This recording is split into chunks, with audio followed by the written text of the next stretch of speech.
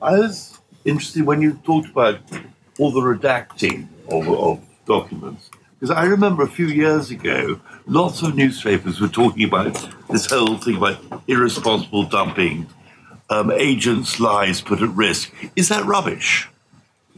Well, if you don't believe me, you should believe... No. I'm not saying yours was rubbish. Let me finish. You should believe the witness of the government in the Chelsea Manning case, who had to admit under oath that there was no evidence of anybody being physically harmed as a result of this release.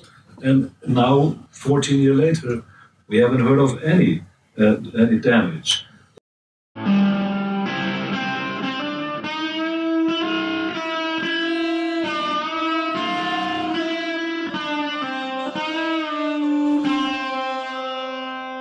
Good evening.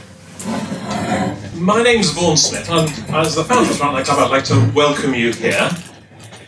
This isn't the first event we've done about WikiLeaks or Julian Assange. In fact, I think it was nearly something like 13 years ago. Julian knocked on our door and he did a press conference. He knocked on our door on a Friday, and on Monday he had a press conference about the Afghan war logs, which I'm sure all of you will know about. So we started doing events here with him, and then when he was no longer available, we've continued doing events about Julian for all that time. It makes you wonder.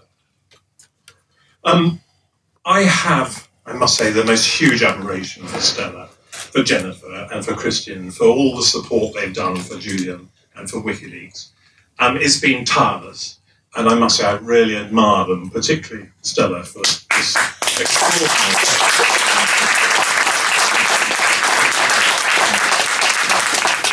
It's hard for most of us to even imagine the stress and the difficulty that every day must be for her, so I'd like to recognise that. Tomorrow, Julian, again, is in court. I'm not entirely sure whether he'll be allowed to be there or he'll be on a video link. It just occurred to me that it's not just Julian that is being scrutinised. I think it's the court that's being scrutinised. Julian is clearly a political prisoner. And it strikes me that in our country today, in this country, there's such a level of civic dishonesty. You have to wonder where that sort of thing comes from. And if the court is being employed, as it is perceived by me to be employed, as a vehicle of lawfare for the powerful, for our political masters, to remove somebody who they feel their voice makes them uncomfortable. This is what perhaps promotes, as much as anything, that sort of dysfunction in our country that we see that's so rapid, what I call civic disorder, the sort of civic dishonesty. Anyway, with that was all I have to think about it, and you're here to listen to me. So with that, I'd like to hand over to Chris Hedges, who will introduce the panel. And thank you very much, all of you, for coming to discuss it. Thanks, and I just have to say, coming back to London, it's always hard to come back and not see John Pilger. And I just want to mention his name. Yep. I was walking by a discount clothing store, I'm embarrassed to admit this, and saw a white linen suit and bought one. My wife said, when are you ever going to, but I did it just to remember in a funny way, John, who could be totally irascible and impossible at the same time, but was an amazing journalist and really got what was happening to Julian from the beginning, and just did not let go with that kind of doggedness and brilliance. And he was a beautiful writer, so I just wanted to mention him as a journalist tonight, that he's kind of here.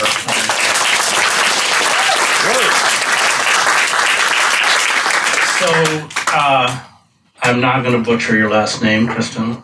You're welcome to. Editor-in-Chief of WikiLeaks, Jennifer Hrafnsson, human rights attorney, Stella Assange, you all know, also an attorney. I guess we're gonna run for about an hour and then open it to questions. Maybe we should begin, because even I have questions, with you, Stella, and Jennifer, just from the legal point of view, because the court never tells us anything. So, we all kind of wait, for Deus ex machina to appear out of the sky with some decision. We never know when. But maybe you can, I'll let you start, Jennifer, and then you, Stella, just lay out legally where we are and to the best that you can, what you expect.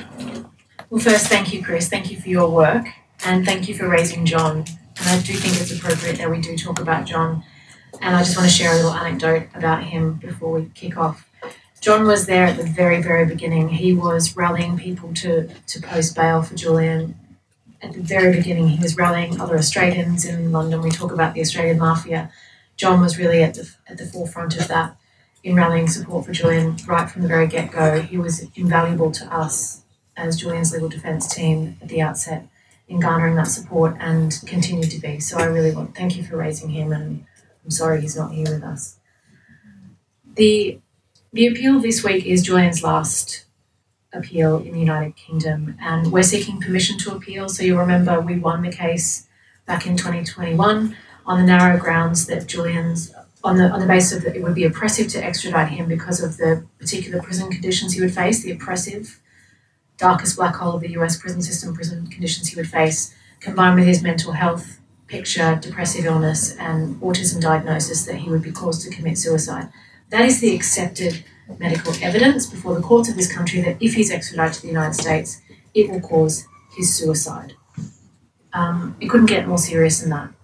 The US then offered an assurance, a conditional assurance, which is, even an assurance is not worth the paper it's written on from the United States, as Amnesty says, and then in this case it was conditional in that at some point in the future they won't put him in those particular prison conditions, but they will do if he does anything to deserve it, and the people who decide that are the intelligence services who wanted to kidnap and kill him. So the intelligence service who have the power, who wanted him dead, have the power to put him in prison conditions that will cause his death, and we have no ability to judicially review that. Nor did the British courts in this country allow us the opportunity to test that assurance before the court at an evidential hearing. So it's extradition by diplomacy. That's where we got to. We're now appealing the decision to extradite him on that basis. We're appealing the Home Secretary's decision and the decision of the District Judge to all of the grounds that we lost at first instance. So you'll be hearing from us this week on free speech. This is an unprecedented prosecution. The Espionage Act has never been applied in this way to a publisher and a journalist. The fact the US is exercising extraterritorial jurisdiction over Julian as a journalist who was publishing information outside of the US and yet will not give him constitutional rights at the same time. The fair trial aspects of it, that he won't get a fair trial if returned to the US. The fact that once extradited, the US could add additional charges that could expose him to the death penalty.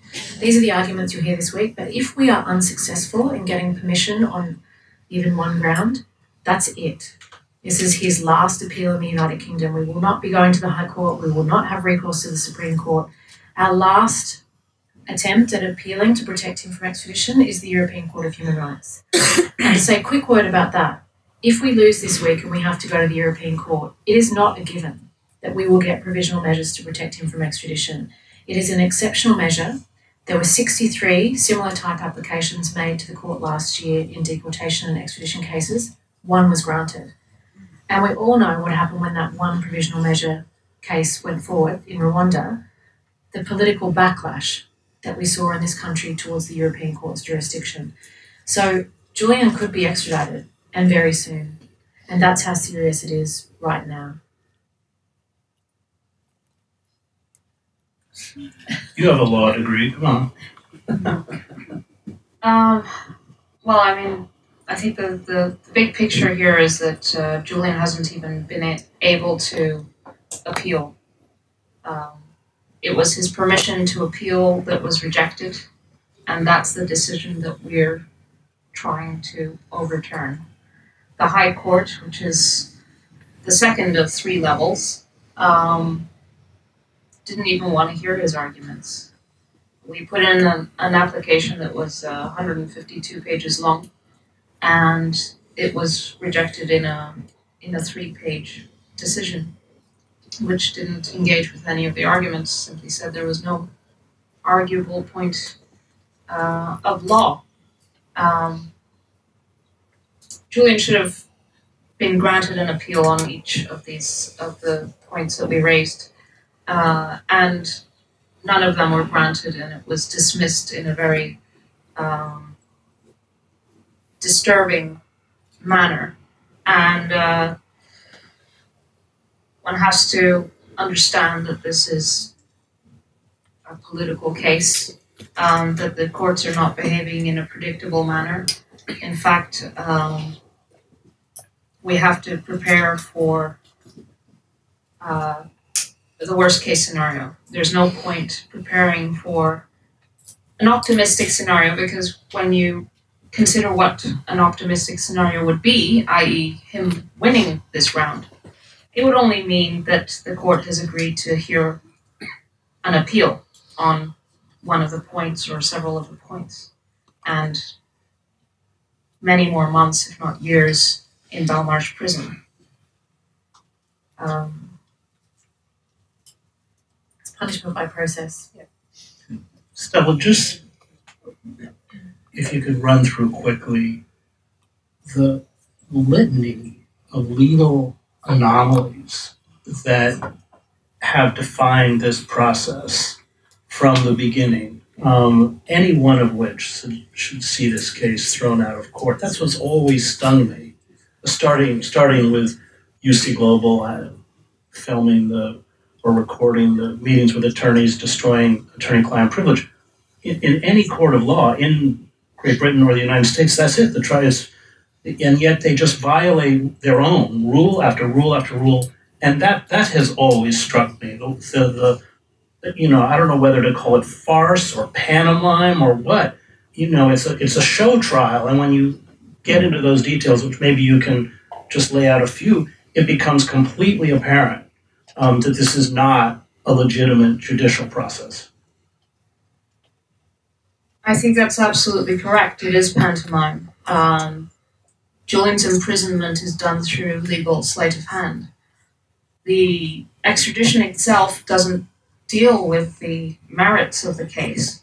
We can't interrogate the veracity of the statements of the prosecutors, who have completely misrepresented WikiLeaks activities and actions in publishing.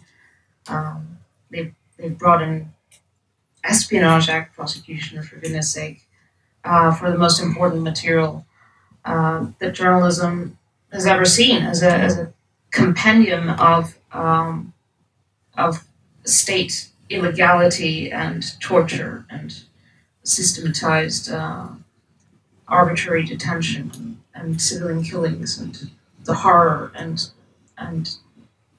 catastrophe of the Middle East, of the wars in the Middle East.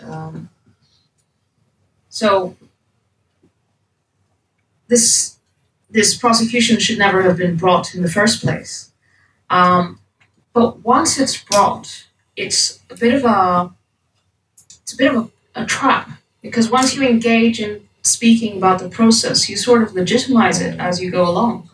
You're caught in well, surely he'll face a fair trial. Hold on, can't possibly face a fair trial if the case should never have been brought, because what the United States is doing is criminalizing journalism, and there's no public defense, and there's no, so it's kind of channeling Julian into a state of perpetual defenselessness,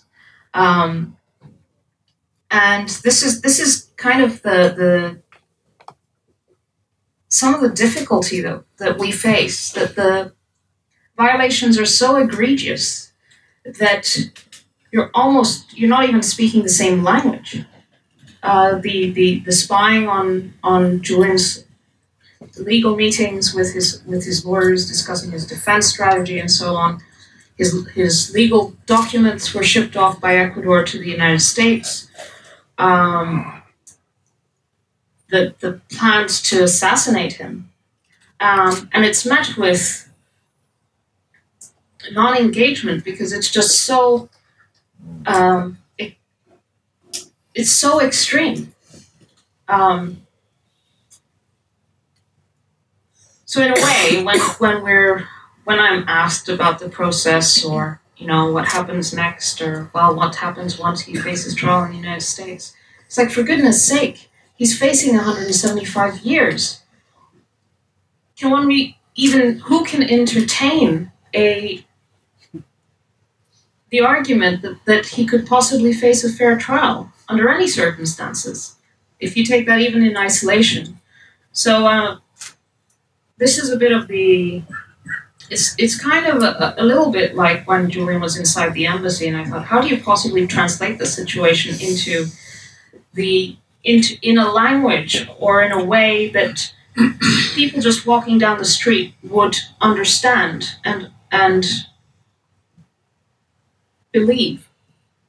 I think we've got through a set of pretty extraordinary things that have happened, whistleblowers in Spain actually giving physical evidence of what was going on inside the embassy to Spanish police, who then raided the security company, obtained hard drives with conversations with Julian and his lawyers evidencing this, and then emails with instructions from the United States in English talking about how to spy on Julian without the Ecuadorians knowing, and just such a huge body of evidence to show that this was actually happening, and then an investigation in the US that then prompted this disclosure about Pompeo plotting to assassinate Julian, and then the lawsuit now against the CIA, which the CIA is trying to shut down by invoking state secret privilege. So it's quite extraordinary, really, that we have a case where we know so much. But translating that into a way where that public awareness is really there, that's the challenge. Well, overall, talk to Kristinn. I think the problem with translating it into public awareness is that the press has not done its job. That's pretty obvious. They have come around a little bit in the lead up to these 2 days. There seems to be awareness now that this is about them. It's about their work environment, and they seem to care about that. But you have to remind them this is not about journalists, it's about journalism. And in the end, of course, it's about people's right to know. And that realism is sort of slowly getting there, I feel. So I'm really hoping that the focus tomorrow and Wednesday will be on the court. As Vaugh said, it's very important that the courts will be scrutinized and the proceedings there. And mind you, I have to mention the fact that journalists are having a really hard time actually getting access. Live streaming from the court is denied to everyone who is outside England and Wales for some reason.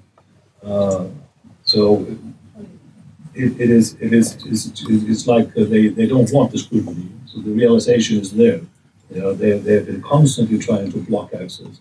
Reporters Without Borders have mentioned the case of Julian Assange as the worst case that they've been trying to monitor in any country. I mean, they've been going to Turkey, other countries.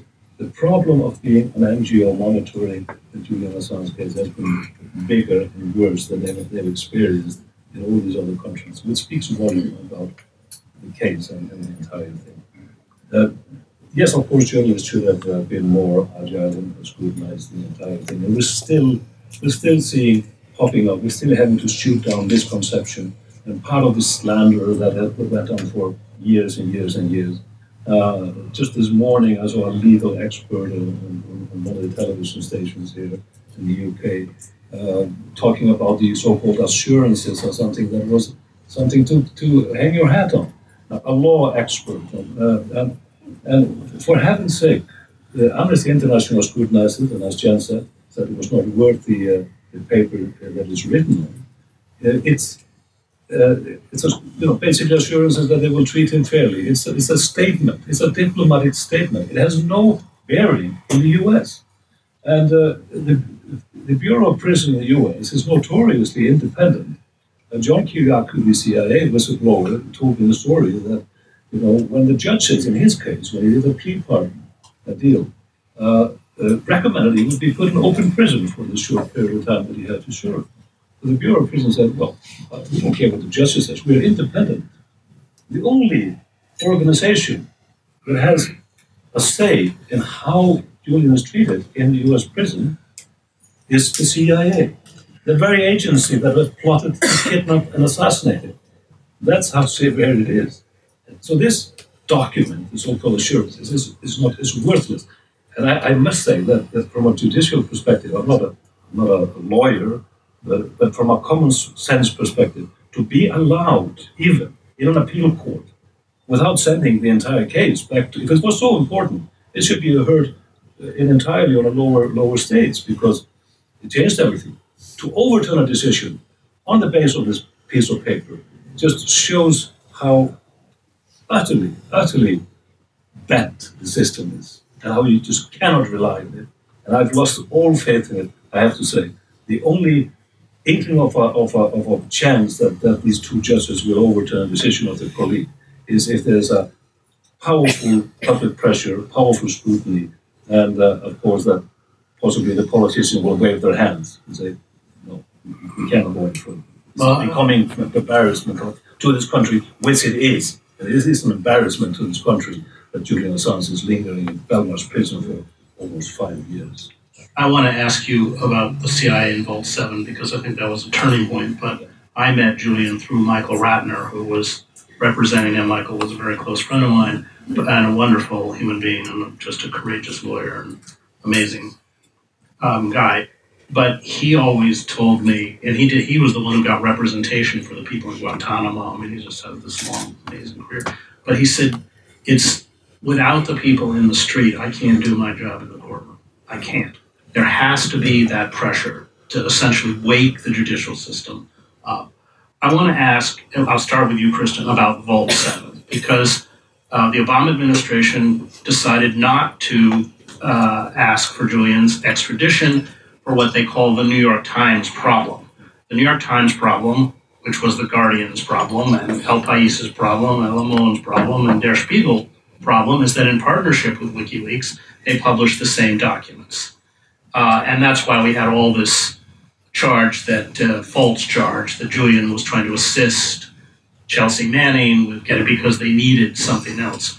That changed after Vault 7. The Trump administration crossed the Rubicon. Instead of charging whistleblowers who had provided information to the press, and Obama was very aggressive about this, the Trump administration charged a journalist with espionage. Just explain, I mean, it's always my reading that that the engine now behind the extradition is the CIA. Explain what happened with Vault 7 and how things changed after Vault 7. Why don't you start, Kristinn, then maybe you all can come. I think you're correct in that evaluation. This is the driving power behind this persecution of Julian now is the intelligence community or the military intelligence interest in the United States. These are the powers that want revenge, and they want to see him dead. It's as obvious as that. The Vault 7 release, which was exposing the cyber tools of the CIA, how they could basically break into your telephones and your cars, computer system. Even when they're off. Sorry? Even when they're off. Even when they're off, yeah. And it was obviously had a public interest to expose that this was in their arsenal. It was the most embarrassing leak in CIA's history, and the fury was obvious. And you have to remember that at that time, Mike Pompeo was the director of CIA. This is in the early years of 2017. And shortly after, in his first public sort of speaking engagement, he went to the podium and talked about the greatest danger facing the United States of America, which was Al-Qaeda and WikiLeaks, the journalist organization and Al-Qaeda. And it's then when he carefully turned to this definition of WikiLeaks, and we didn't realize that at the time. I did not realize how serious this was when he said this is WikiLeaks is a non-state hostile intelligence service. everybody dismissed it as being sort of hot air at the time, but it was not. It was the lawyers came up with as a legal definition that they could hang their hat on in their assassination plot, because you can kill a foreign agent that is hostile, right? That's what CIA does. It kills people, right? So, and of course later that plot was realized and discussed in the highest chambers of power in the White House, and given a go. So that was a turning point. And I think that this is still the power that we are facing, more so than President Biden, Secretary of State Blinken, or Attorney General Garland. It is that power. You know more about the details of how that works on the inside. I don't know fully the entrails of it, but we have past history to rely on to see what effect it can have. So that is, in my opinion, the dynamics and the politics that is pushing this case, and the reason why we have Julian Assange as a political prisoner here in London. Just to add that the Trump administration was actually very, very transparent about the shift in their, I forget exactly which document it was, but it was kind of their national threat framework type, the way we see the next 5 years. And they identified hacktivists, leaktivists, and public disclosure organizations as their greatest threats. And of course, Julian and WikiLeaks fell into the third category as a threat model to the Trump administration, public disclosure organizations. Basically mentioning pillars of democracy as a threat to the administration. Well, just on the CIA point, I will never forget getting off a plane in the United States to reading Mike Pompeo's comments, and it was immediately clear to me what they were doing, which was to use these semantics to create a new category for WikiLeaks that would allow them to pursue WikiLeaks in a different way. And it's similar to the kinds of semantics we saw around Guantanamo Bay. And thank you for mentioning Michael, who's a dear mentor of mine. It's a sad reflection of how long this case has been going on, that we've lost so many friends along the course of it. Michael Ratner being a really important one to me and to Julian. But as soon as Mike Pompeo made that statement, I actually gave a speech with the UN Special Rapporteur on Freedom of Expression, David Kay, at UCLA later that day. And I stood up and said exactly that. This is exactly the kind of semantics we saw the Bush administration engage in around Guantanamo about unlawful enemy non-combatants. These new phrases that did not exist under humanitarian law, which were invented to lock up people in Guantanamo for a really long time. And when I heard this language, I immediately said, they are going to use this to pursue WikiLeaks. This is a new kind of language which they will use to make it possible to prosecute Julian and to cross this threshold. I used those phrases in front of the UN Special Rapporteur on Freedom of Expression, and within days, Jeff Sessions, the then Attorney General, came out and said prosecuting Assange is a priority. And that's when the drums really started beating for this indictment. So I think we have to look at this indictment, and we tried to argue this before the court action, the extradition case. This indictment was driven after the CIA publications. They're prosecuting him for what happened before, but the impetus to prosecute him came under Trump after WikiLeaks published the CIA publications, and Mike Pompeo was gunning for this. I want to ask about the British courts. So within the American court system, the CIA is virtually untouchable. They have all sorts of legal mechanisms, anti-terrorism laws, SAMs, immunity, everything that essentially makes them untouchable. But we see, and I think all of you are right, that this is being driven. How do they exercise that kind of control within the British court system? I'm not sure to say that they exercise that kind of control. What's been concerning is the way in which the court rejected our arguments about abuse of process, raising these issues. So I was spied on as a lawyer. I've seen recordings through the context of the Spanish criminal proceedings of my meetings with Julian, videos and recordings of my legally privileged meetings with him. I have had to sue the British government for spying on me, which they settled. not just spying on me, but spying on me and information sharing with the United States as a result of the Snowden disclosures, which they settled. But if we look back historically, for example, at the prosecution of Daniel Ellsberg, the Pentagon Papers leaker, he was a whistleblower, not a publisher, but prosecuted under the Espionage Act under Nixon. What had that case thrown out? Breaking into his psychiatrist's office. That was sufficient under the Nixon administration to have the entire case thrown out with prejudice, which meant they could never bring it again.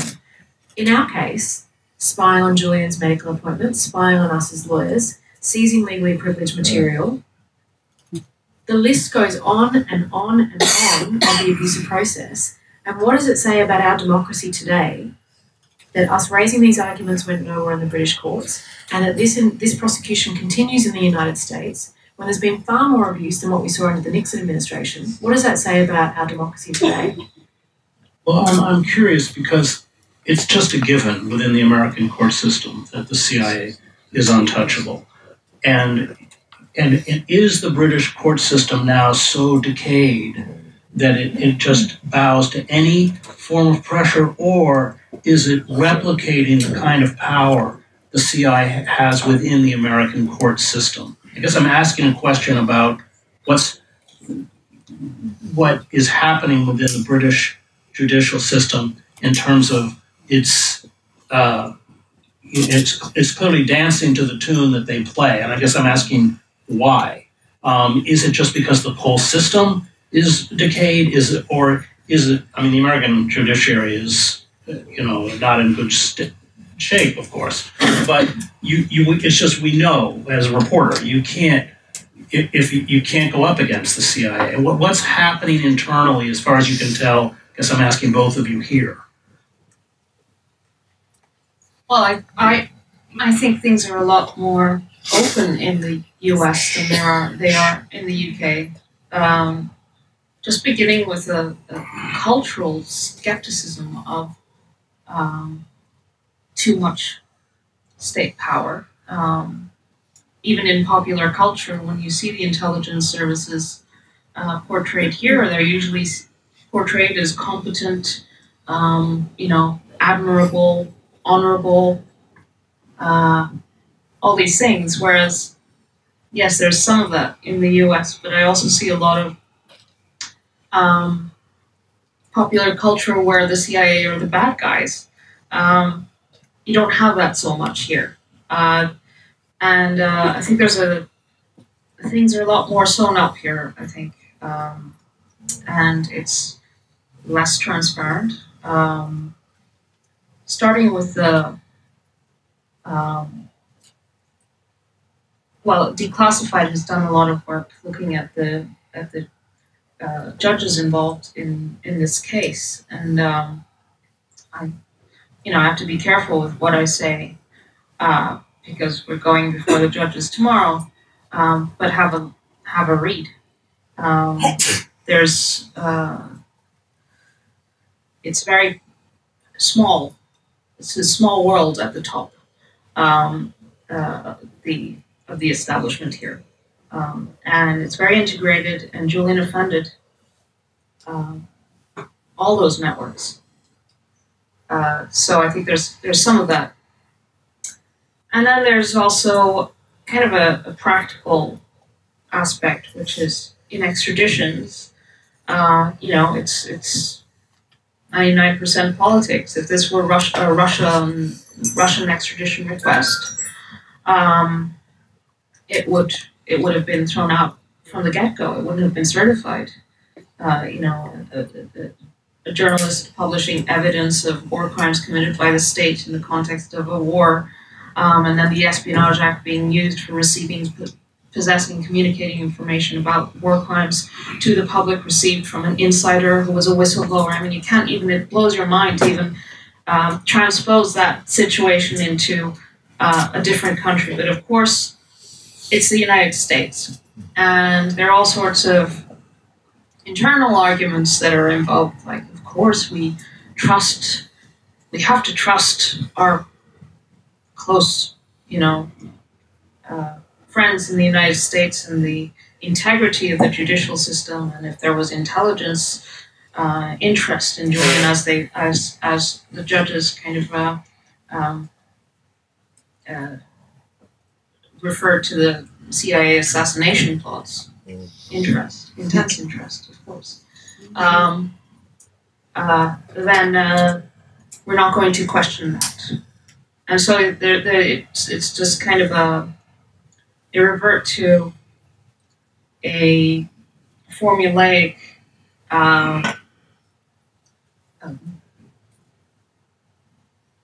get out because they're our friends, and our friends are fair democracies that don't do bad things. And of course,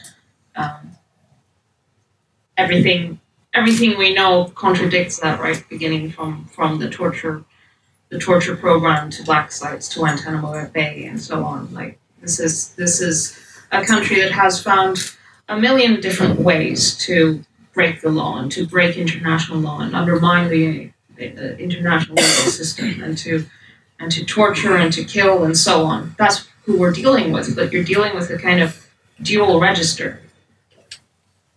And to a certain extent, I wonder how much of it is careerism.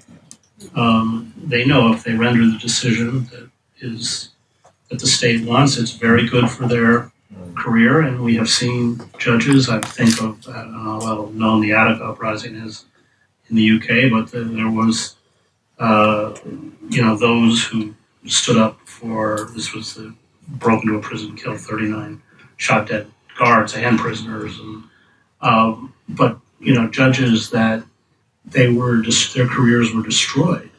And Declassified has, as you point out, detailed the links with the defense industry, and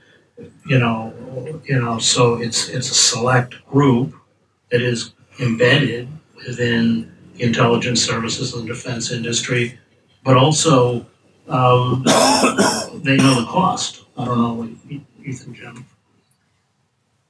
All I'll say, as counsel who will be in court tomorrow, okay, I'll say, is that those who end up being appointed to the judge are typically establishment, to end up in a position where you're appointed to be a judge. And so the judiciary tends to be rather conservative. Let's talk a little. I want to talk a little bit about the press, and I think following this over the years, and I just want to say, coming out, I worked 15 years for the New York Times.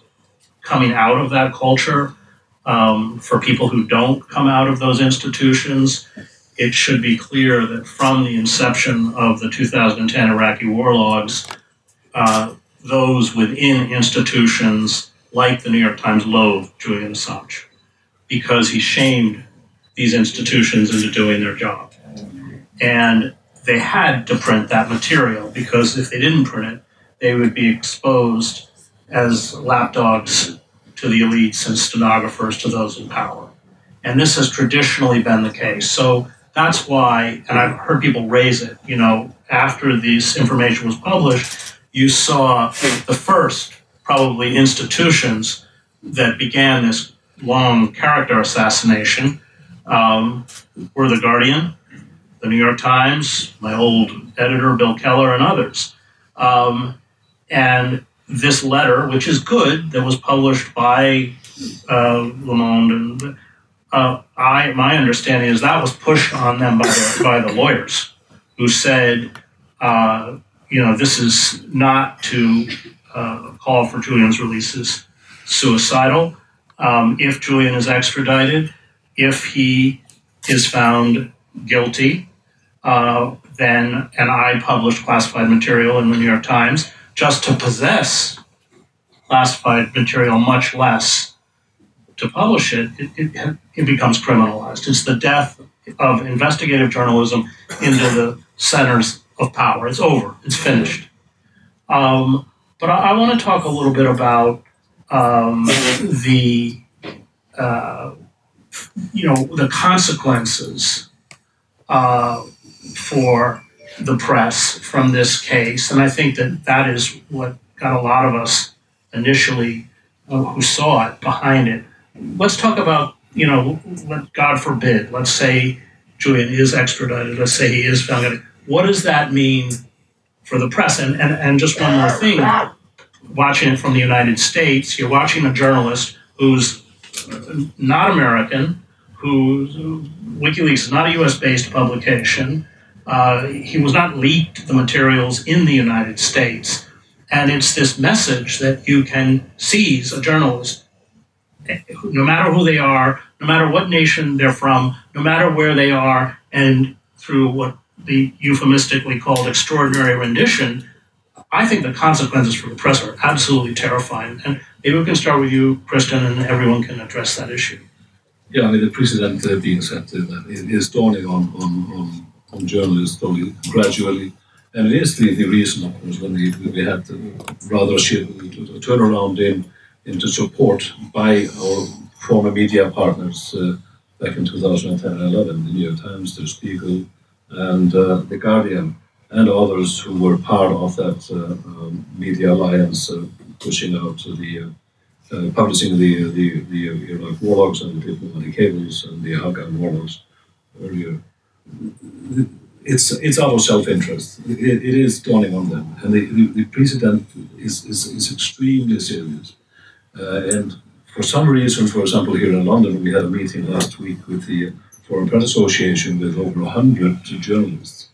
The foreign press in this country seems to get it more than the local journalists for some reason.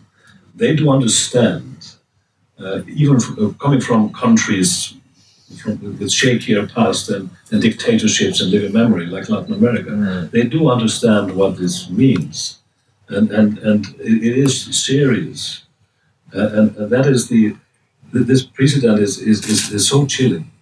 But we're always talking about what if he is extradited, and I just want to mention the fact that the persecution of Julian Assange has already had a serious chilling effect. And it has already set an example for others from less democratic countries or dictatorships to go after journalists. We do have examples from China, from the Azerbaijani president, and from Russia, where they cite Julian Assange as an example. Why do you think you can criticize us when you have Julian Assange sitting in prison? This is the exact word of the Azerbaijani president who shot back and fired back at a BBC reporter. How can you criticize me for lack of press freedom when you have Julian Assange in prison? So that is the bad inspiration they get. And you have Evan Gershkovich sitting in prison in Russia, being charged with espionage. What is the difference between Julian Assange and him? And so Julian Assange is a prisoner, a political prisoner. And we saw on Friday what can happen to political prisoners in other countries. So it's a serious matter. So I feel that throughout this long saga. It's 13 and a half years since we were here actually in this club, preparing the release of the Afghan War Diary. The chilling effect that the persecution of Julian Assange has already had. We've seen raiding even in the ABC offices in Australia. They demanded access to a computer to try to find a whistleblower. Unprecedented. So the examples have been piling up. The damage has already been done, but the full damage will be done if he's extradited. So it is so important then to put the line in the sand. This needs to stop here for it to be reversed.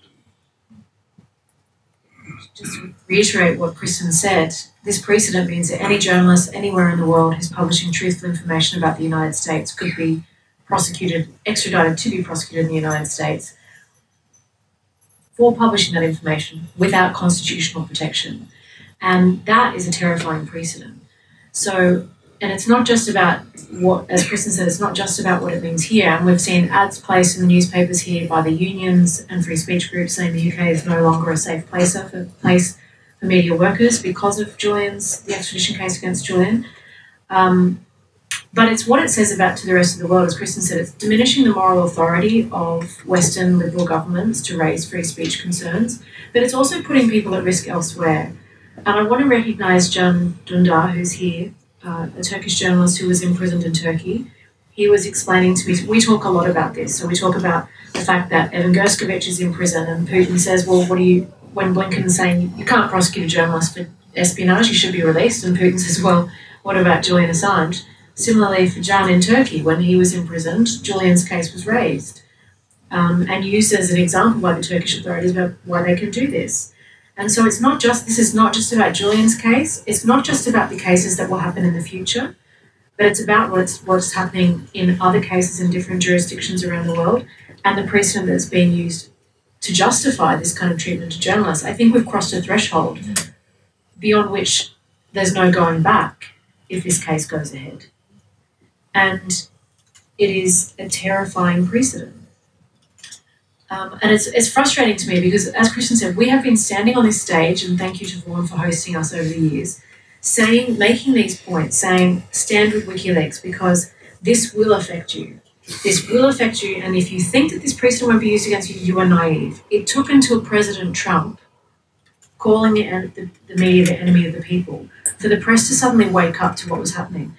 And the years that were spent othering Julian and WikiLeaks, trying to put them in some other kind of category, when they are all engaging in journalistic activity, you cannot distinguish between what Julian Assange and what WikiLeaks does and what the rest of the media does. You cannot distinguish. And if you think that you can other them over here and somehow, by doing that, you have shot yourself in the foot and your own protections.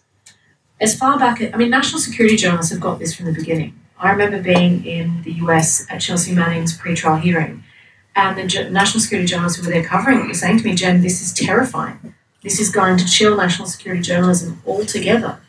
And they were right. But they were across it. And it's taken a really long time for the media to get on board. I think the failure of the media to get on board earlier is what made it politically possible for the Trump administration to indict Julian. But now we need a really big push to stop this because it's not just about Julian, it is about what it means for journalists everywhere, for journalists who are in prison in Russia, for cases like Jan's. We have to stop it. I don't have much to add other than it's a race to the bottom. The media has played a very bad role in keeping people ignorant, really giving them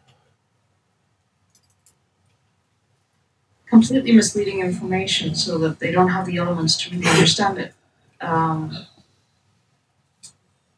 The othering of Julian and WikiLeaks and not really engaging with the indictment itself. I mean, you still have to, correct journalists who say, "Oh well, this is about hacking," and it's just like how many years of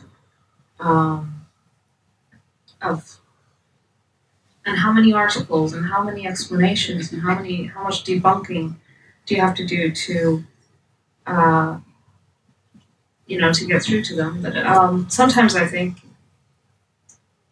it doesn't really matter. There are some journalists that are going to be hacks, and arguments are just kind of deployed as weapons. And if you shoot that weapon down, they'll just come up with another. And it's just positional. It's just basically projecting their alliance to power, basically. And in fact, those specific journalists who are hacks don't want to hear they don't want to engage. They're not interested because they see their role as furthering the interests of that power. Yeah, I think that's an important point. Unfortunately, elite institutions like the New York Times, it's a fairly high percentage, and it's not just furthering the interests of power, it's furthering their own careers, because that's how their careers advance. And if they actually do journalism, they become a management headache. Yes, I was something. in my formative years, I mean, I still revere the New York Times for the role in the Pentagon Papers, which we mentioned here, Daniel Ellsberg.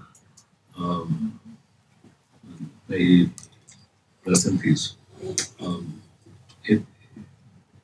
He came over here in 2010 in October for the Iraq release, and I met him at the home of Gavin McFadden, another great supporter that we miss greatly, that has passed.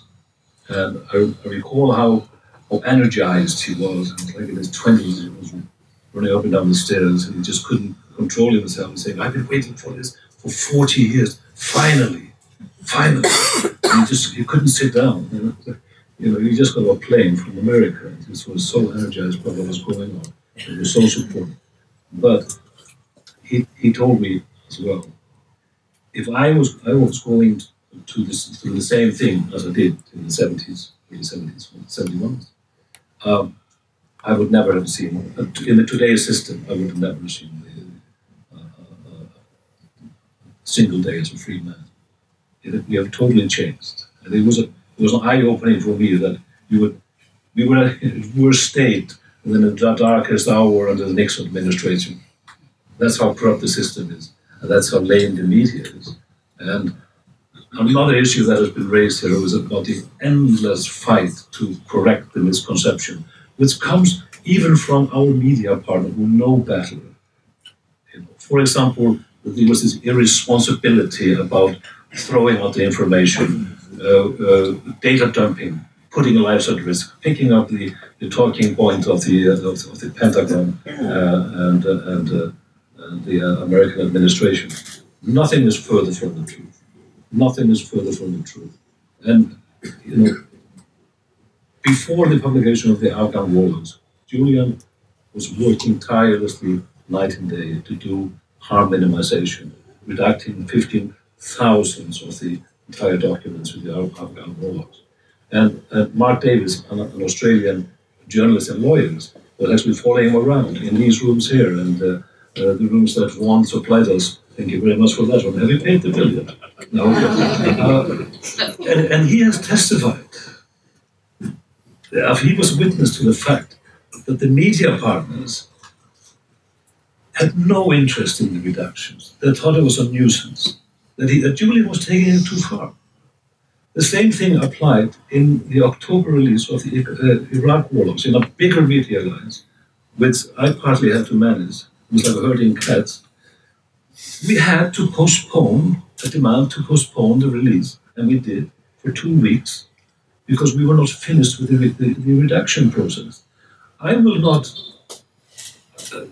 The trouble with pushing them to accept it, and they were actually threatening to go early without the raw documents.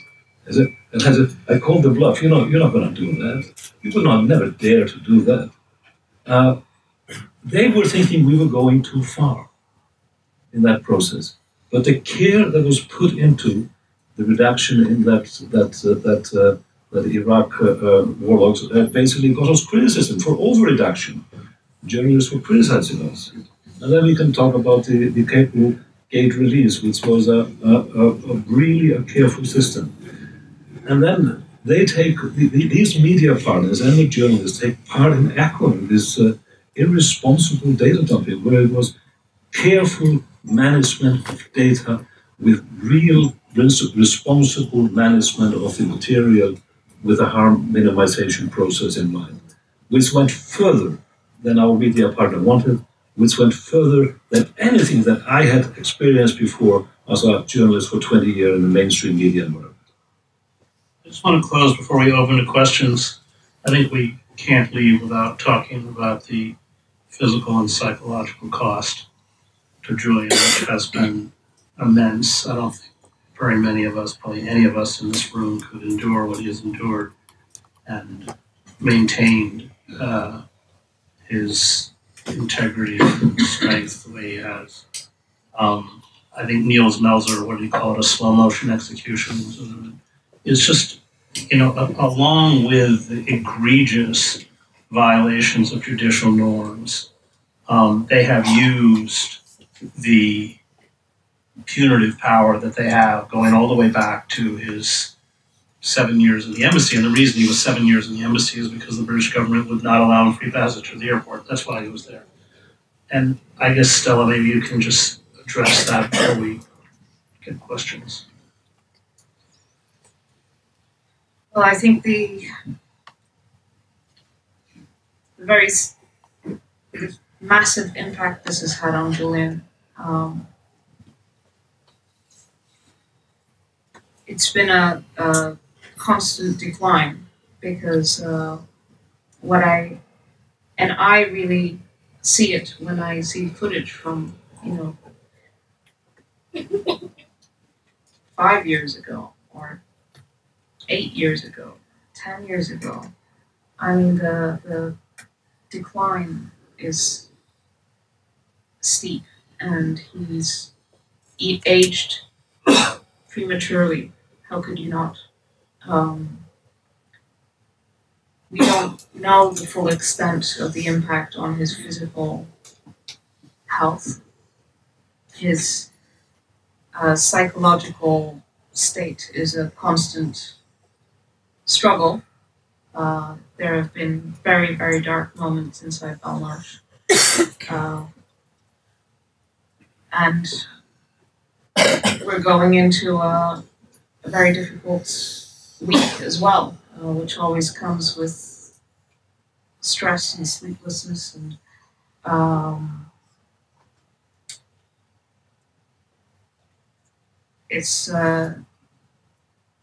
there's never a time of recovery in the middle of this. It's just one battle and then getting through it, and then decline, and a further battle and getting through it and decline. 5 years in Belmarsh is, no one can deny the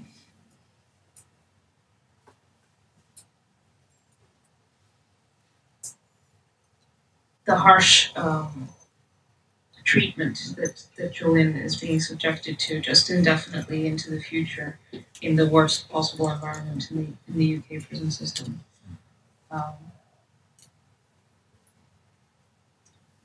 But he is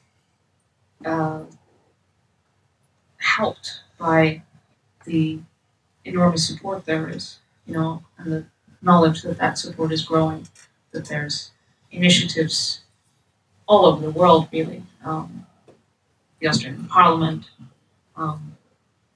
honorary citizenships in Rome, the journalistic community in Europe, giving him, membership for the Bulgarian and the Serbian and the Italian and the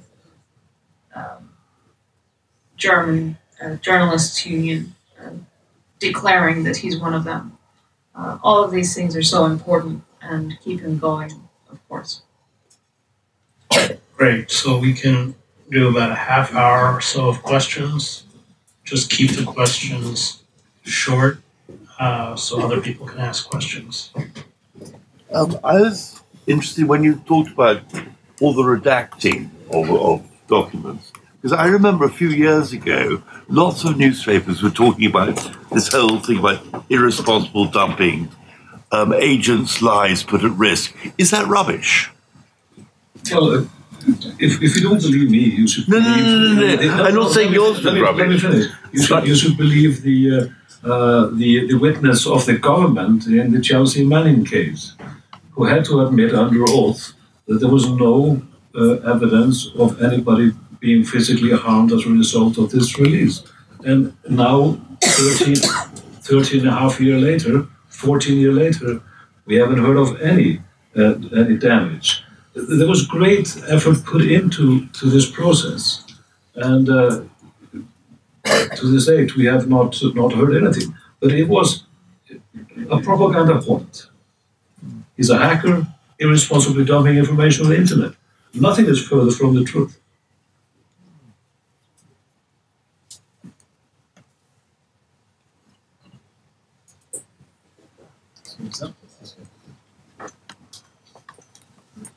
Thank you. I've got two questions. One of them, could you explain for non-lawyers why this case can't go to the Supreme Court. That's the first question. Second question is a bit more complicated.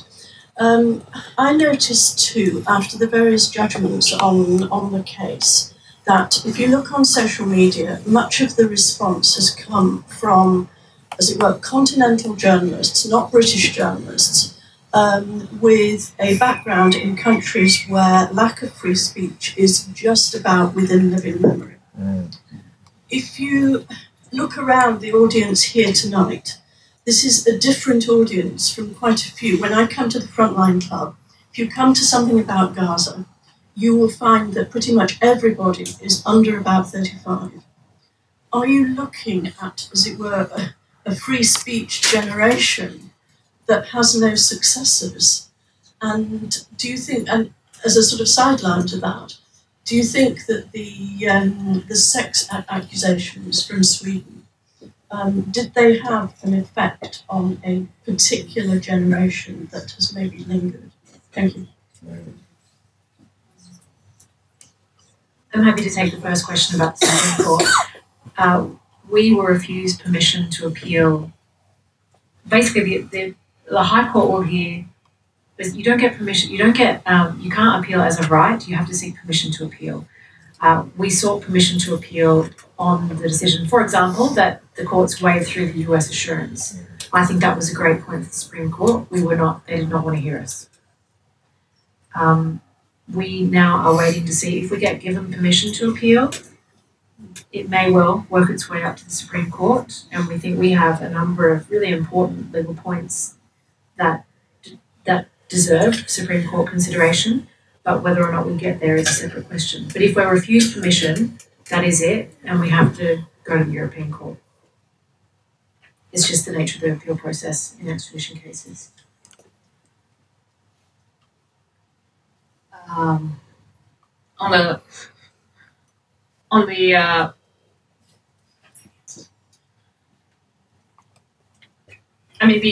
The honest answer to that is that The Guardian has played a very serious case for many years in undermining public understanding of Julian's case, and it goes down to the publication of Cablegate and the publication of the password that then led to the unredacted cables appearing online on the third-party website, and then The Guardian had to blame someone, and the evidence was there that it was in their book.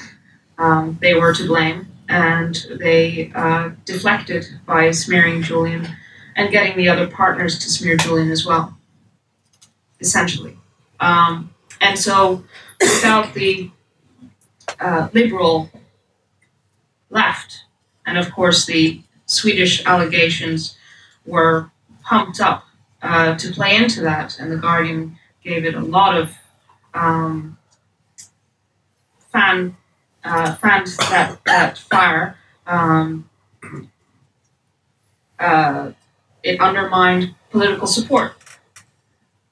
Also because The Guardian viewed Julian as a competitor, and WikiLeaks' reputation as an existential threat to the viability of The Guardian in the longer term.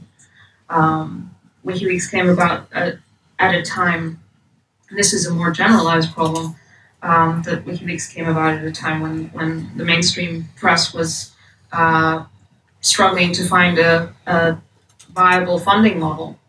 And here came WikiLeaks, with much greater impact, with much higher quality sources, and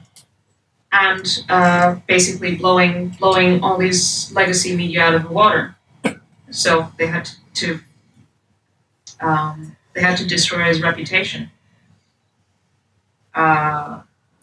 So, you see all these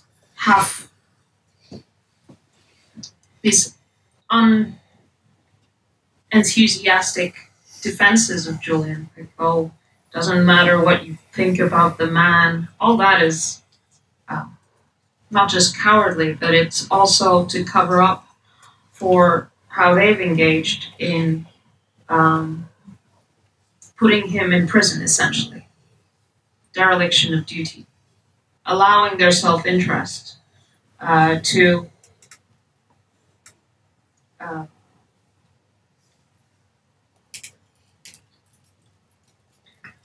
making him pay with his life for their selfish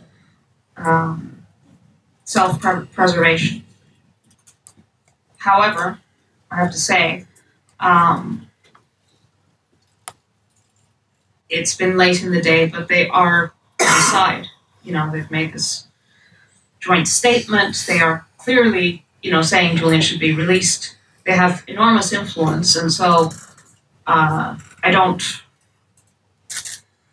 you know, I pick my moments to really express what I truly think, which, you know, of course, this will be there for posterity. So, but that's the truth. You know, this hasn't come about by coincidence. This isn't a situation of Julian's own making. Just on the Swedish stuff, you should read Niels Meltzer's book on this. I have read it. Yeah, it's great. And you know, he's a lawyer, he speaks Swedish, and what's fascinating about Meltzer is that he admits at the beginning that he fell for a lot of this garbage. I would just draw an analogy. I was Ralph Nader's speechwriter, and Nader terrified the Democratic Party, and so they did the same thing to Ralph.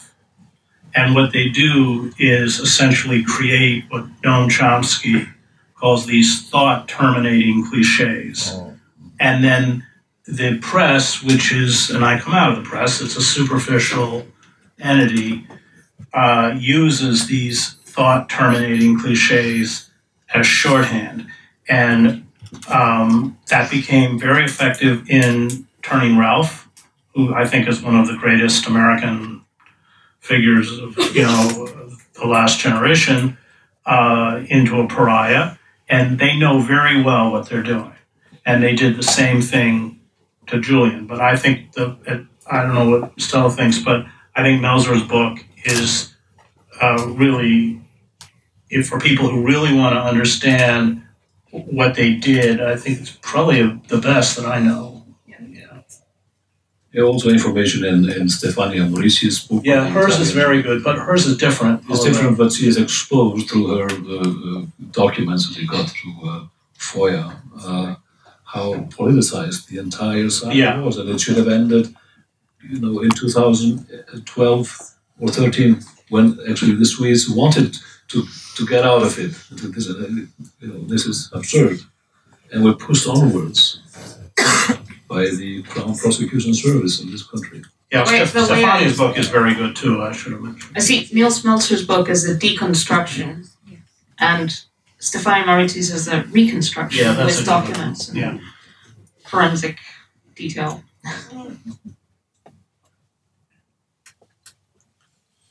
Somebody's got the mic? Okay.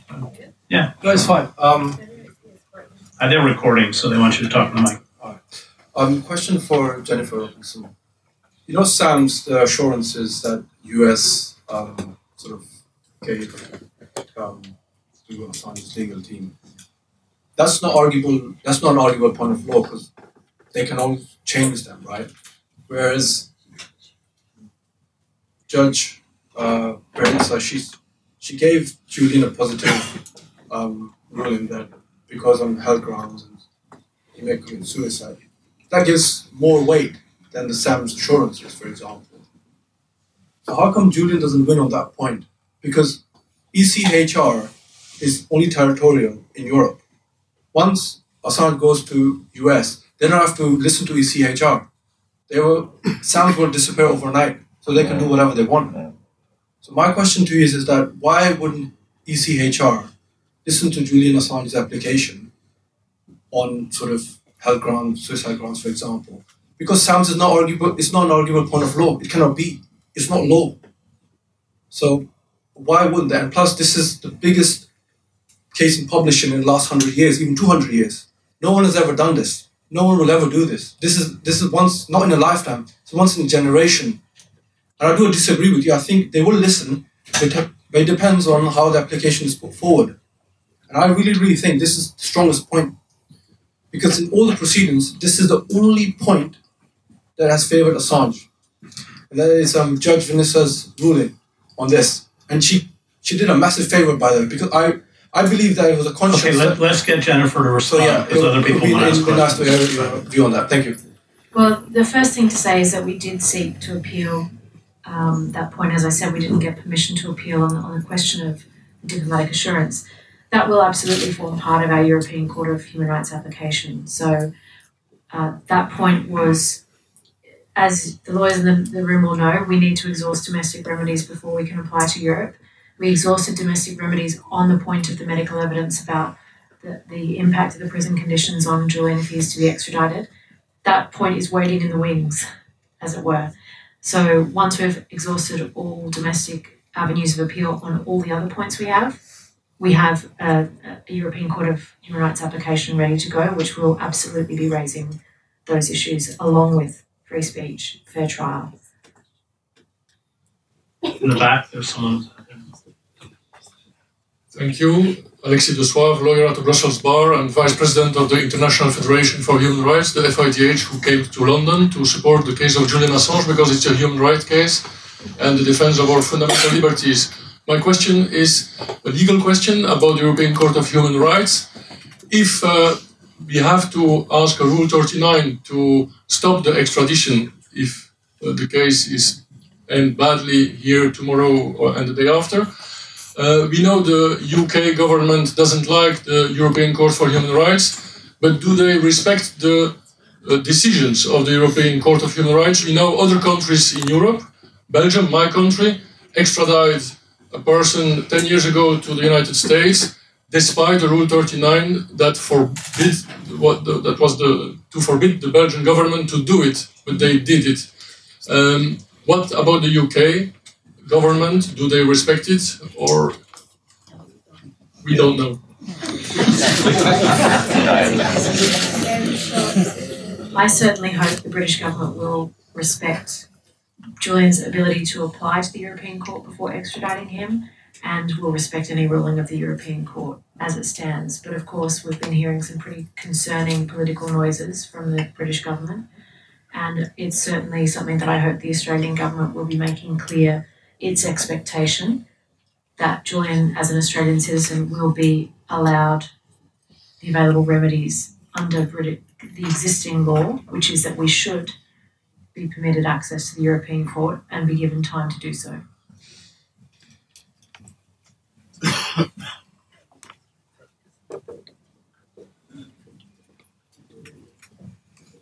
Hi, my name is Chip Gibbons. I think some of you know me. My question is Vault 7 and how that sort of warped the CIA's perspective of WikiLeaks as a non-state hostile intelligence agency was brought up. A few weeks ago, the person who was convicted of giving Vault 7 to WikiLeaks received the longest sentence under the Espionage Act by decades in a civilian court. In seeking this sentence, the US government sought a terrorism enhancement under the Computer Fraud and Abuse Act and argued that his actions were more like people who gave evidence to hostile governments. They compared him to Richard Hannison and Aldrich Eames, two actual spies who were not charged under the part of the Espionage Act he was. Is there any fear that this sentence and this sentencing memo is about cementing the view of WikiLeaks as a sort of analogous to I know they're not, analogous to a foreign intelligence agency? And are we concerned with what that means if Assange is extradited to the US? Well, of course, we have been watching those proceedings from a distance and are worried about this length of imprisonment that the person got in this case. Stella, you were an opinion on this? Yeah, I mean, one of the concerns that we're raising, one of the arguments that we're raising is that the U.S., once Julian is on U.S. soil, could seek to categorize the specific charges that he's been extradited under, and seek such enhancements including, of course, under the Espionage Act, there is death penalty under some of the provisions of the Espionage Act. And that could be done once he's extradited. I mean, once he's extradited, if he's extradited, anything can happen. Yeah, I mean, technically they could add on to the indictment. They would only have to need a rubber stamp from London, which I suspect would be easy to get. Right, Jen? Yes. I think you're absolutely correct, Chip, that this sentencing is incredibly worrying about not just because it was an alleged WikiLeaks source, so we're obviously following it very closely, but for what it signals about where the courts are going in terms of sentencing for Espionage Act offences. And so for the US, for example, in this case, the US made a representation in court that Julian would only face 5 years in prison, was the representation made before the court. That is absolutely not what the sentencing guidelines in Julian's case provide. We know that it will be significantly longer. And this latest sentence that's been handed down is incredibly worrying about where the courts are going and what Julian would face. Of course, we've never seen a prosecution of a publisher under the Espionage Act, but the fact that a source is receiving this kind of sentence is really worrying and terrifying for the United States.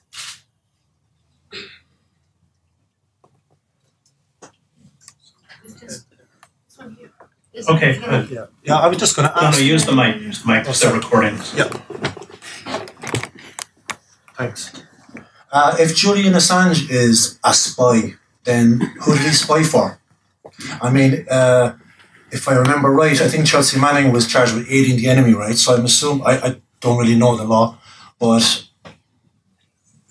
you think that this is about providing information to a government. But if everything about WikiLeaks and if everything about Julian Assange is providing information to the public, then legally, can you not work it into the legal defence in some way, or can you not work it into the legal defence in some way that the government is declaring the public to be the enemy? Just on the Chelsea Manning trial, which I sat through, the argument that the prosecution made was that by providing that information, it ended up in the hands of Al-Qaeda, that it may not have been the intent, but that was the result. That was Chelsea Manning.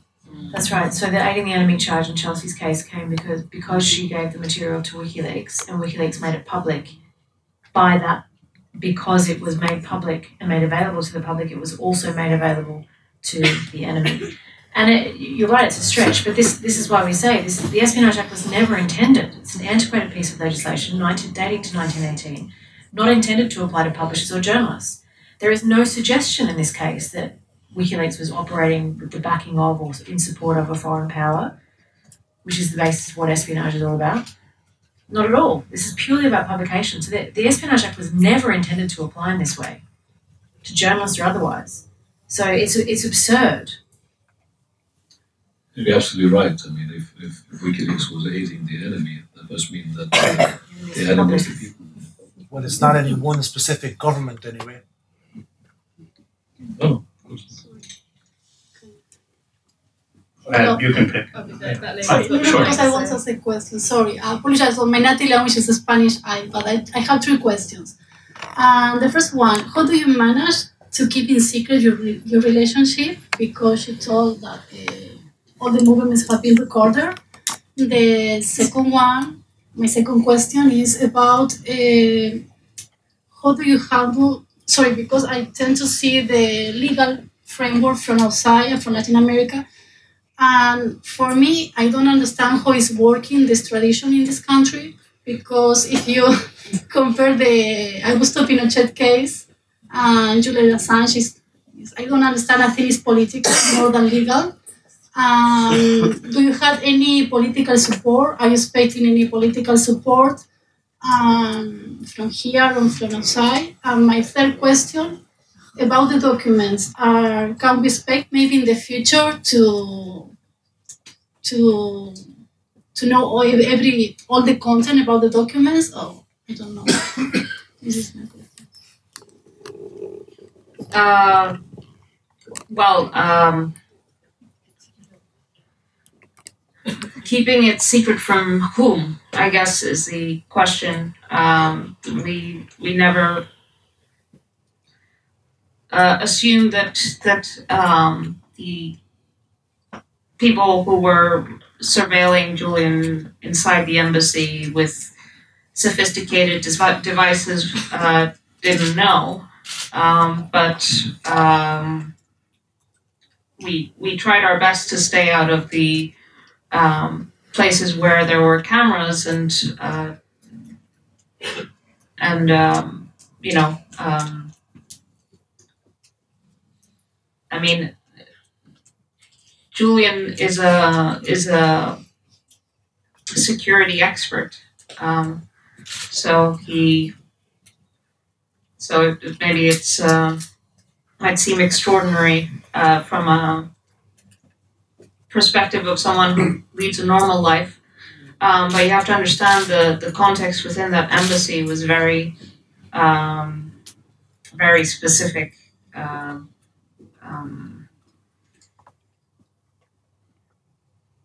Constant surveillance, but you find a way to live your life. I don't know what the other. You asked a question about political support. We have been seeking the support of the Australian government for many years, and it's with this most recent government, under Prime Minister Albanese, we have the full support of the government. So it took a decade of lobbying in Canberra and an amazing amount of community support. There's some great community organisers in Australia who have been constantly banging down the doors of local MPs. When I go to meet ministers in Canberra, they tell me that their offices are blanketed with free Assange stickers, and people turn up at their constituents' offices asking them what they're doing, and it's made a difference. So just this past week, and I want to recognise Julian's brother Gabriel, who's here, who's been doing a lot of work in the Parliament in Australia and in the community organising space, not just in Australia but around the world. He and John Chipton, Julian's father. But we've just had a resolution in Australian Parliament last week passed by 2/3 of the Parliament, supported by the Prime Minister and the government, calling on the UK and the US to allow Julian to return home to Australia. And I can tell you that is a huge change. I used to address rooms of 3 MPs, briefing on Julian's case when I first started going to Canberra more than 10 years ago. And now when we go down, standing room only, we have support from every single political party. It is a bipartisan issue in Australia. So the leader of the Liberal Party came out and said that enough is enough. We support the government's position that this needs to come to an end. And the question is, now that we have the Australian government support, the Australian Parliament, the government, the Prime Minister, the government, the Parliament, the people, what will the US do with that? We have a special relationship. What does that special relationship mean? And if we look historically, with the support of the Australian government, for example, there was an Australian in Guantanamo Bay, David Hicks, who was accused of terrorism offences. A Conservative Australian government under John Howard negotiated his release and return to Australia. And what I continually have been saying to Australian governments of both political persuasions and to this government, if we can negotiate the release of an Australian Guantanamo Bay, then why can't we negotiate the release of an award-winning Australian publisher? And I think that's the question, and I think it's a test of the Australia-US relationship now. It's worth mentioning that, of course, the importance of the support of the Albanese government, the Australian government, and the bipartisan support that we now have in Australia is extremely important. But the support has also come from other countries outside the bubble of the NATO bubble or the AUKUS bubble. Five Eyes bubble. From Latin America, for example, where the presidents of 5 countries have issued statements, have met us, Obrador in Brazil, in Mexico, Pedro in Colombia, Lula in Brazil, and Kirchner and Fernandez in Argentina, who are now left. And the Bolivian president, Arce, it's wonderful. I traveled to the region, and it was astonishing to see the level of support, not just on the top level of politics, in all the major countries south of the US borders. in not just in South America, but 1/3 of North America as well. And President of Honduras, they raised the issue of the United Nations. Lula in General Assembly issued the questions of Julian in his speech there, his first speech there, and got an ovation, which is very rare in the General Assembly. So, and I don't know where it comes from, but my suspicion is that it's because of in living memory in those countries. You don't have to sell them stories about the capabilities of the CIA. They know, and they know dictatorships, and they know what it means to be deprived of human rights. And that is that continent, and in other countries as well outside this region, we've had tremendous support. But what does it mean in the end? Well, we see in the current conflict in that even though 150 nations unite on a single issue, like in the ceasefire issue concerning Gaza, it is not enough. But it is, in many ways, the support is huge, but we need more push. We need the public out. Do we have time for like one or two more questions? Or two? It's up to you. Two more questions. I'll just let you, whoever you want.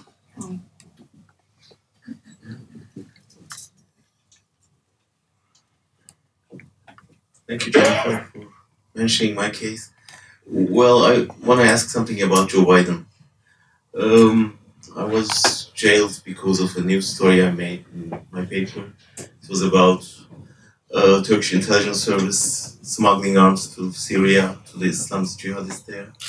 And they asked 2 life sentences and put me in jail because of espionage charges and State Secrets Act, etc. And I was called as Turkish Assange by the Turkish media. There are a lot of similarities. I was in solitary confinement, and one day Joe Biden was in Turkey and wanted to meet with my family. My son and my wife met with him. And during that meeting, he said to my son that you can easily tell the reporters outside that your father is a hero and you must be proud of him. And he did at this meeting. And the same Joe Biden now is trying to get the extradition decision from the UK. So what has happened? I mean, the same Biden, was it about, it was Turkish intelligence service, not the American intelligence service. Is that the reason why he was so, talked about heroism in journalism cases, or he changed during that time? Can I start with Biden?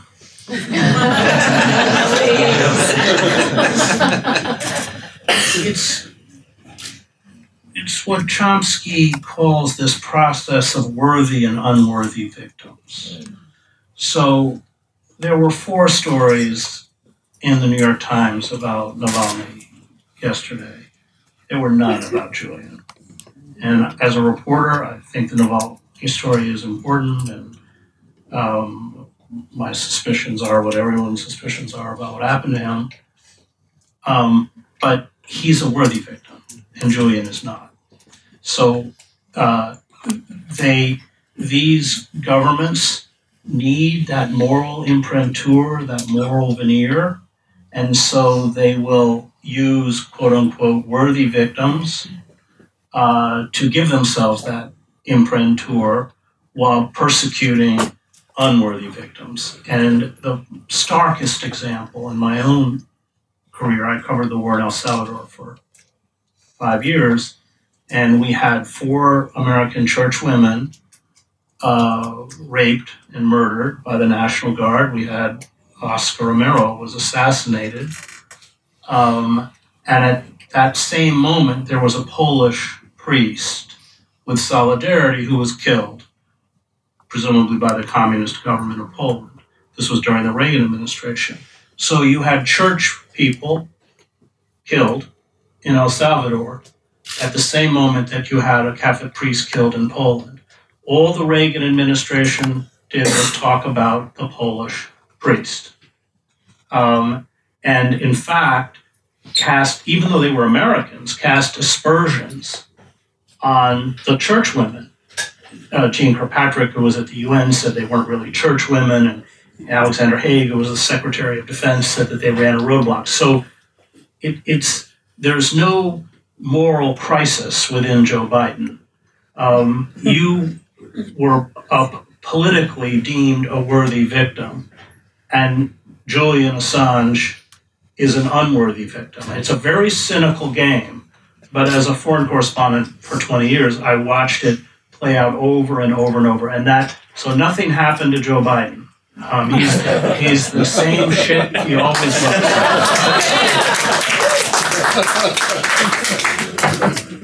But thank you, John, for raising your case and pointing out the hypocrisy. Yeah. And I think we have to continue to point out that hypocrisy, which is if you're willing to step in and help you be released from prison in such similar circumstances, then why are they doing this?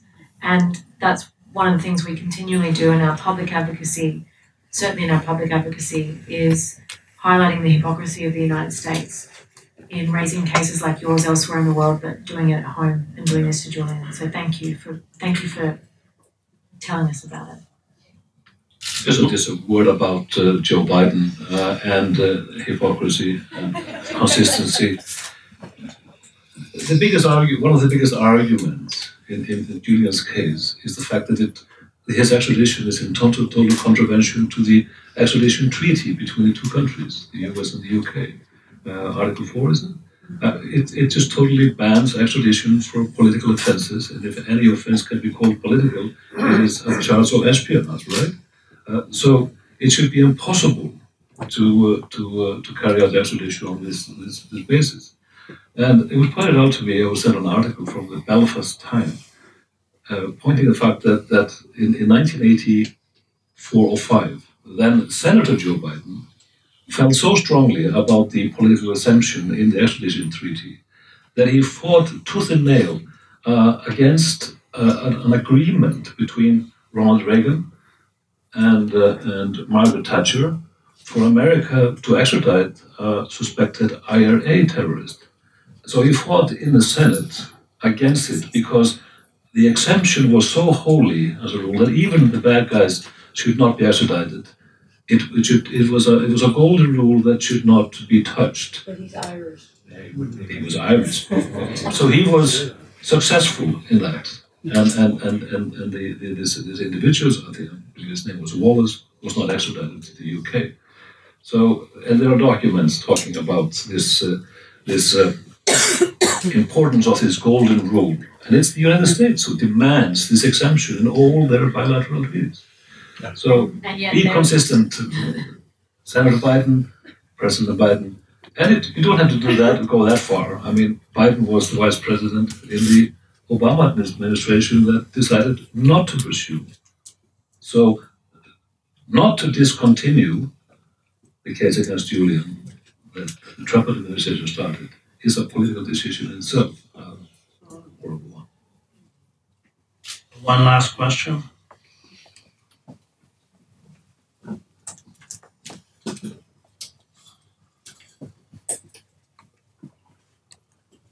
There's someone over here. You can decide. Very easy. Yeah, thank you. Andre Unko, I'm from the Parliamentary Assembly of Council of Europe. It's 3 times called for the immediate release of Julian Assange, and this assembly is linked to the court in Strasbourg. So I will come back to the question of the court. And I think we have to say very clearly, ignoring Rule 39 it's a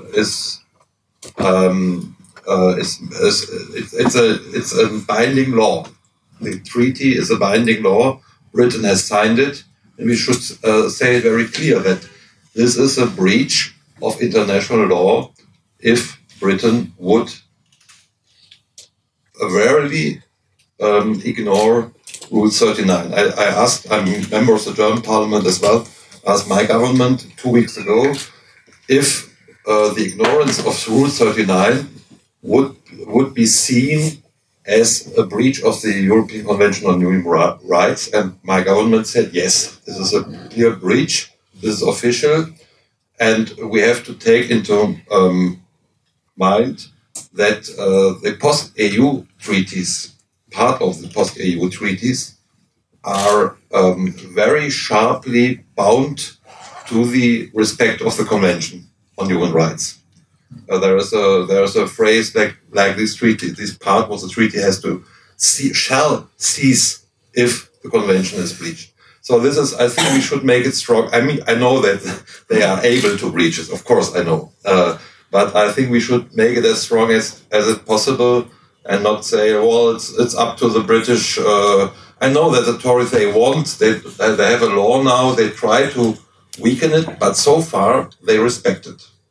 They respect it in Rwanda, and we shouldn't. I just want to appeal that we should make it stronger and not weaken. My question to the lawyer: how do you see the binding character of the European Convention on Human Rights? Of course, it's binding as a matter of international law, and of course, the UK should comply with any provisional measures that are ordered by the European Court. There's no question that that is our position. Our concern is the political noises that have been coming from the British government.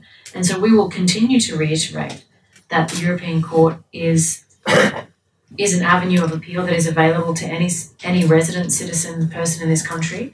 And we will be exercising that available remedy, and we fully expect the British government to respect its international obligations and comply with it. Great, thank you. I hope all of you will be outside the court tomorrow. We need to flood the streets. You make a difference more than you know.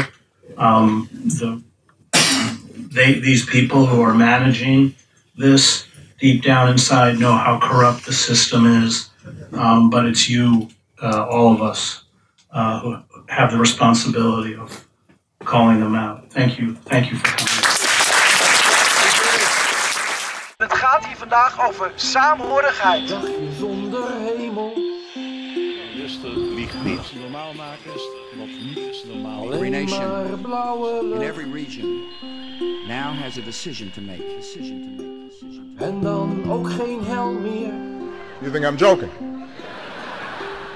Predator drones. Dat is best makkelijk. You will never see it coming. Wat dacht je alle mensen? Laat staan dat ik kan ingaan over vuur. Bezig met vandaag.